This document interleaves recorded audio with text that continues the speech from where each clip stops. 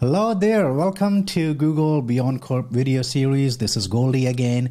In this first video, let us understand what is Google BeyondCorp, at least at a high level. Now, personally, I feel before we jump towards understanding what, we should really cover why. Because once we understand the reasoning or the why behind it, learning or understanding what and how will become very easy. So, if you look at most of the products or services or inventions, they were done because of either there was a problem which is not solved yet. For example, we needed something which can take us faster from point A to point B, and there was no solution for that. So that's why car was invented. Now, in the second bucket, there was already a car invented, but then Tesla came so that it can improve the existing solution. It can be, operated by battery, it's environment friendly, it can help us cut down our gas bill. And BeyondCorp Enterprise, or BCE, is no different. We already have a few solutions available, which we have been using from a few decades of using technology, but these systems lack a few things, and that's why BCE should be considered, or BeyondCorp should be considered. So now let's look at some of the solutions that we have been using and how they fall short. Network-based access, you might have witnessed it. I've seen it when I started my first job back in 2004 or 2003. I faced it where I used to go to my office, I will just put my ID and password and I authenticate to the corporate systems. I'm inside office, I will have access to the resources. But as soon as I step out of office, I will not have access because the access is based on the network parameter. Now, it was okay for some time, but it does not scale well. It does not suit the needs of today's user because it's not relevant. Today, our applications are not just hosted internally. They might be running in some other cloud provider infrastructure, or we might be using software as a service. It's not secure either because the trust model here in this approach relies on the network parameter, which really assumes that an insider is not a threat. So if I'm inside the office, I shouldn't be considered as threat, which is not correct, at least nowadays. Just take a scenario where I'm an insider, I go to office, I'm inside office, I have access, but somehow I download the malware, or maybe I get a victim of ransomware, my system will be impacted and it may spread to others as well. Also, it lacks mobility.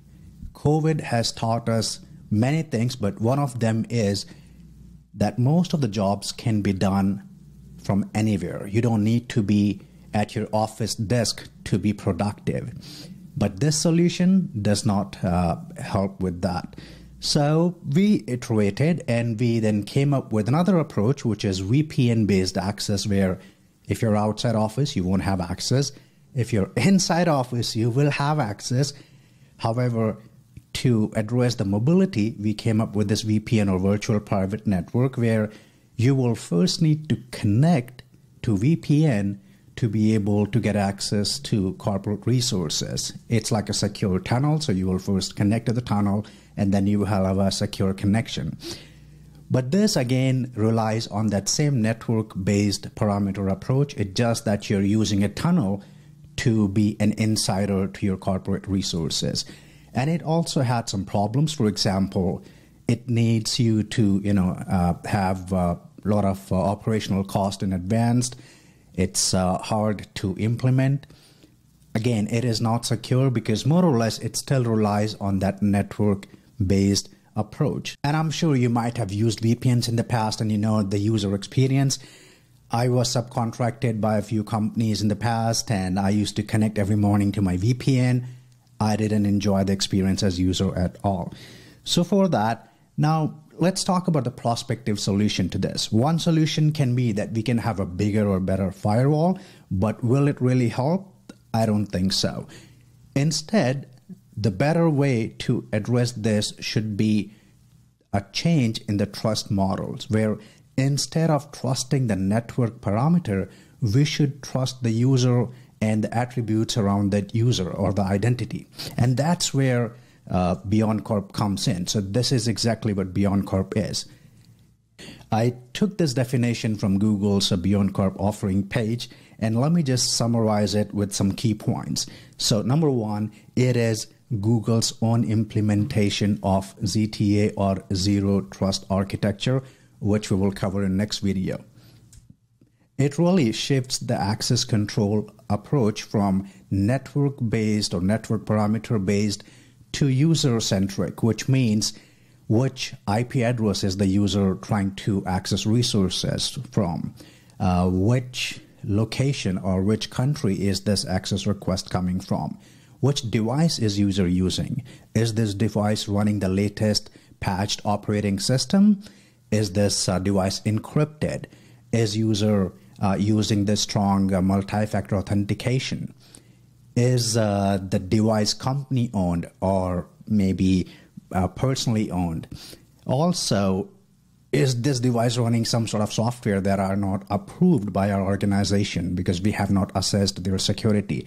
And based on that, you create policies saying in this specific context, users should be able to access or not access specific resources. And when I say context, this context should also be dynamically or continuously assessed. It's not like once I authenticate to my corporate resources, then I will have a full day access even if my context changes.